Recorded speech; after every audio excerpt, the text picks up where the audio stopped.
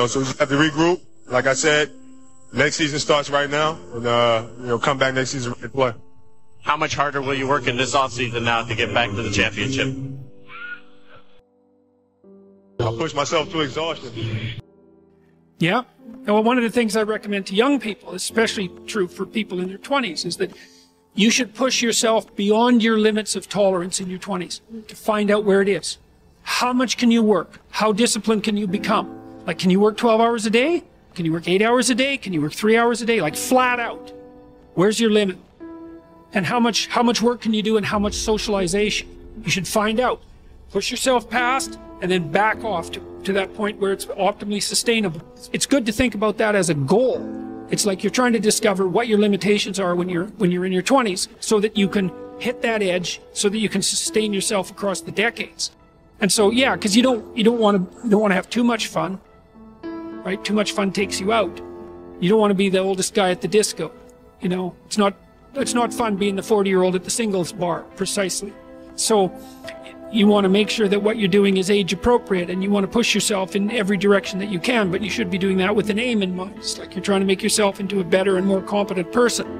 And so some discipline along with the fun is a good idea. No, you're out running on the track, working out, and you start talking to yourself saying, man, my knee is really sore right now. Maybe I'm doing too much.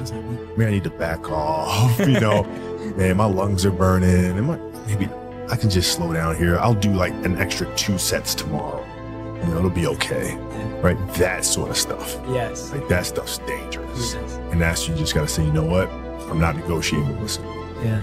The deal was already made. The deal was made. When I set out at the beginning of the summer and said, this is the training plan I'm doing, I signed that contract with myself. I'm doing it.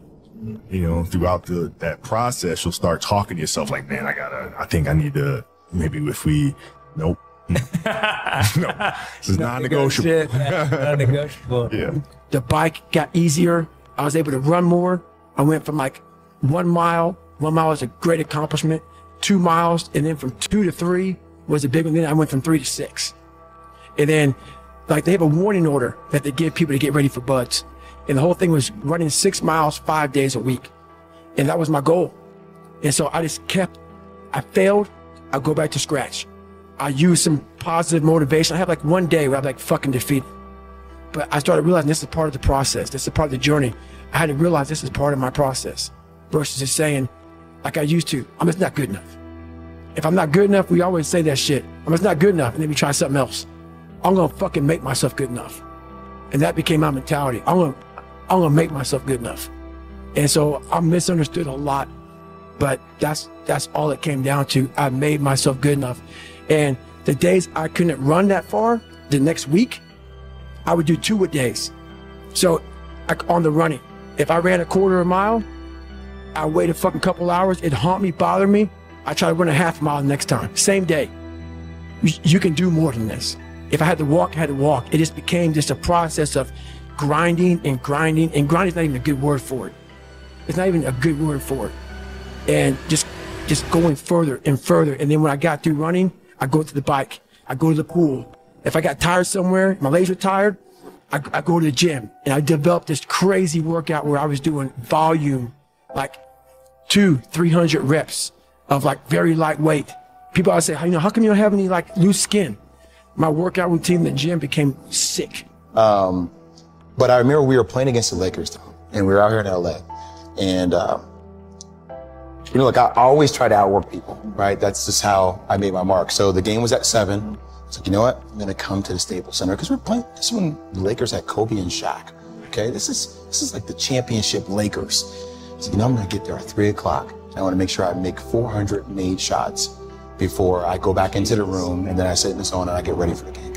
So, you know, get in the car, get to the gym, get there, and as I'm walking onto the court, who do I see? I see Kobe Bryant, already working out.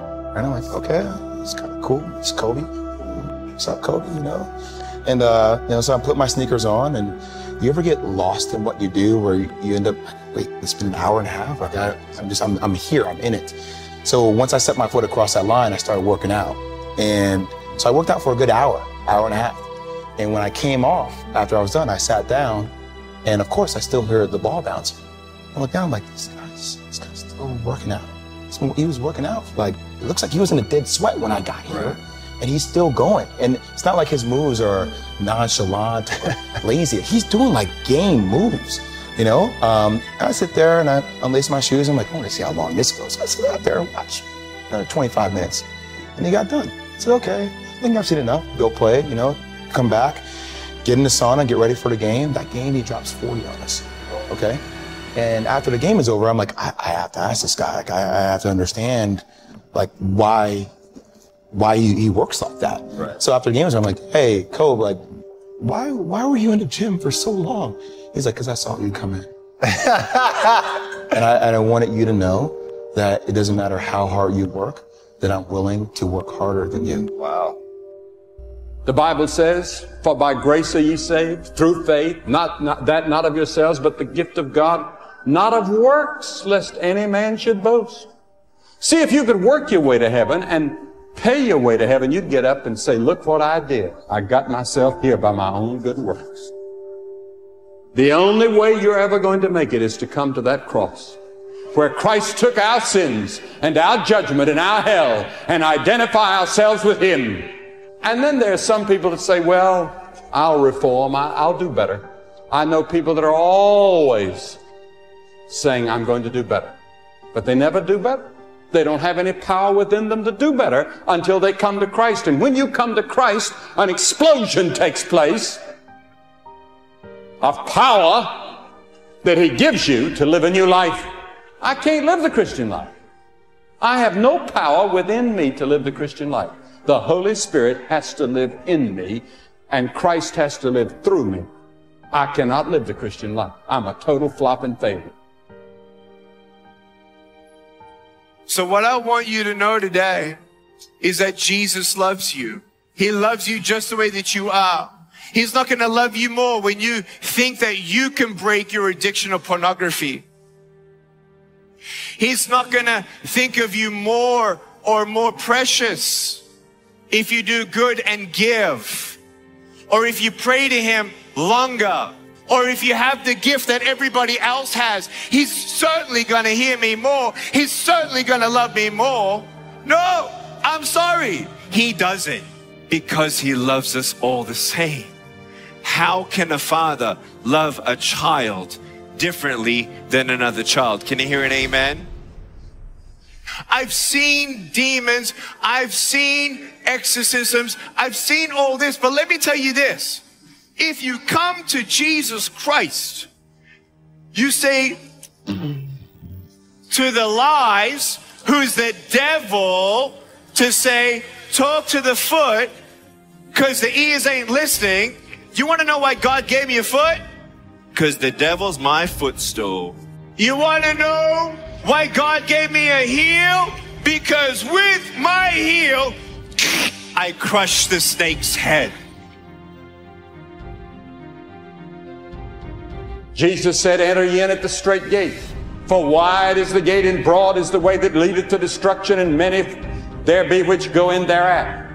Because strait is the gate and narrow is the way that leadeth unto life, and few there be that find it. Few, He said, only a few are going to find it. That narrow gate and that narrow way, as I said last evening. Are you among that few? You not only choose between two ways of life, but you choose between two masters. Jesus said, no man can serve two masters, for either he will hate the one and love the other, or else he will hold to the one and despise the other. You cannot serve God and materialism, He says in Matthew the 6th chapter in the Sermon on the Mount. You have to make a choice. All the way through the Bible, choices, choices, choices, choices, choices. If your house is broken and there's a carpenter willing to help you fix what you can't fix, how do you expect him to fix your broken home until you let him in? Don't let Jesus Christ into your life as a guest in your house, because when the devil comes knocking, the guest never opens the door, the owner does. The Bible says this very clearly. Ready? This is it. Last thing. Ready? If you hold on to your life, you will lose your life. If you give up your life, you will have your life saved.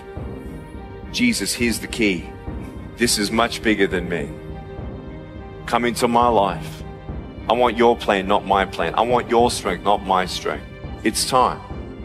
And we want you to know at this church that everyone is welcome, that there's no condemnation for those who are in Christ Jesus. There is no shame, there is no guilt, and your past is left behind. Not only does God forgive you of all of your sins, but He says in the Word, He has forgotten them. So from this day on, when you hear, hey, do you remember blah, blah, blah? That's the freaking devil. And you say, get behind me. I am not forsaken. I am a new creation. What's past is past. And what God helps me to move forward. Sorry, I said freaking. You move forward into all that God has for you. Amen. God has come to give you new life and new life more abundant. We want you to... Not only between two ways of life and two masters, but you're going to have to choose between two fathers. Two spiritual fathers. He said in John 8 a very shocking statement. The 44th verse. He said, you are of your father the devil, and the lust of your father you will do. Now, he says, for many of you, the devil is your spiritual father. Now, you're not aware of it. You wouldn't admit it. But that's the way God looks at it. There's either God, your spiritual father, the true and the living God, Christ, or there's the devil. And then you have to choose not only between two ways of life and two masters and two fathers, but you have to choose between two destinies, heaven or hell.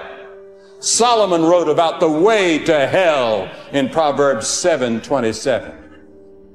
C.S. Lewis, the great Cambridge and Oxford professor, he taught at both universities, used to emphasize, he said, no one ever had so much to say about the way to hell as did Jesus Christ. On the other hand, no one ever spoke of heaven with more clarity and authority as Jesus Christ. And one of the most played pop songs is the Led Zeppelin's Stairway to Heaven. Jesus Christ is the stairway to heaven. He is the way to heaven. Come to Him. I want to live forever and ever and ever where there is no evil, where there is no sickness, no disease, no death, no fear, no sadness, no sorrow, no depression, no addictions, no afflictions, no oppression, no slavery, no worries at all. Living forevermore without the devil himself, the same devil who was the serpent in the Garden of Eden, the same devil that's going around the world like a roaring lion seeking who to destroy, kill, and devour. That guy, that devil ain't gonna be in heaven. So I want you to know that when you fix your eyes on Jesus, you now start to believe in heaven, and when you now start to believe in heaven, you can have a faith that goes even beyond death, that goes even beyond your physical circumstance. And I want you to know that God is with you and He loves you, and you can't do anything with your broken pieces. You can't even sometimes forgive yourself, but when you give God your broken pieces, He does amazing things. Ephesians 3:20 describes God as the God who can do and will do exceedingly abundantly more than you could ever ask, imagine, or attain.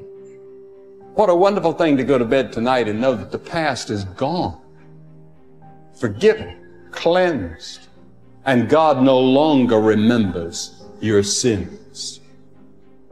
Yes, and this choice is very urgent. To delay makes the right decision harder. Indecision is itself a choice. Not to decide is to decide not to. Choose now. Nowhere in the Bible does it promise a tomorrow. Come while you can. Time itself makes the decision for you if you don't. You say, but what do I have to do? 3 things. You must be willing to repent of your sin. That means to change your way of thinking about your sins and realize how bad they are in the sight of God. Change your way you're thinking about God and say, I love Him and I'm going to love Him with all my heart, mind, and soul. I'm going to make Him the priority of my life. I'm going to put Him first from now on. He's going to be not only my Savior, but my Lord. You may be a member of the church. You may not be a member of any church. You may be an officer in the church. but you're not sure about your relationship with Christ and you want to be sure, and you must be willing to repent. And secondly, by faith, receive Christ into your heart. That means you put your whole weight on Him and trust Him and Him alone. And thirdly, you follow and serve Him as His disciple and follower and obey Him. That means a big change for many of you if you make this choice. I'm going to ask you to make it now. And I'm going to ask you to do it publicly, as we've seen thousands of people this week already come to Christ. I'm going to ask you to get up from your seat. If you start from that top stand up there, it'll take you 2 minutes, so start now. And come and stand in front of this platform, and as you all stand here in front of the platform, I'm going to say a word to you and have a prayer with you and give you some literature, and you can go back and join your friends. You're making that choice by coming and standing here. And the reason I do it publicly is because every person that Jesus called, He called publicly. Joshua called upon the people publicly. Moses called upon the people publicly to inscribe their commitment that would be seen publicly for generations to come. I'm asking you tonight to publicly and openly come and say, tonight, Christ is going to be priority in my life. I want to know that I have eternal life. If you know that you do not have an active relationship with Jesus Christ, I want to lead you into a prayer that begins your active relationship with Him. I don't care how old you are, and I don't care how young you are or young you feel. If you know that you're a sinner and you want to believe that Jesus loves you and has a plan for you, He'll transform your life. He is here to redeem you and restore your soul. He is here to bring you back to joy, to peace and rest. Will you tonight make your life right with Him?